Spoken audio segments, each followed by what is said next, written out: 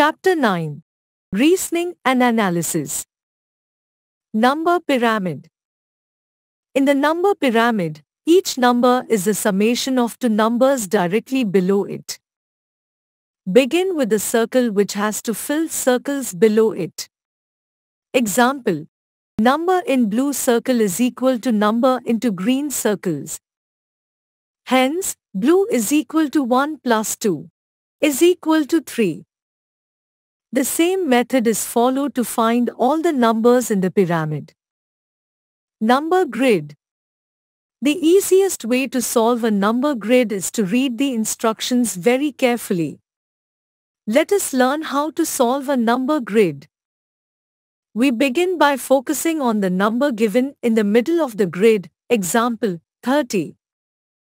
Then, we will follow the instructions in the adjoining grids to find the number of each grid. Observe Figure 1 and Figure 2 to understand. Directions. We can define the route to our destination in 4 directions, example, north, south, east and west. These directions help to find a location very easily.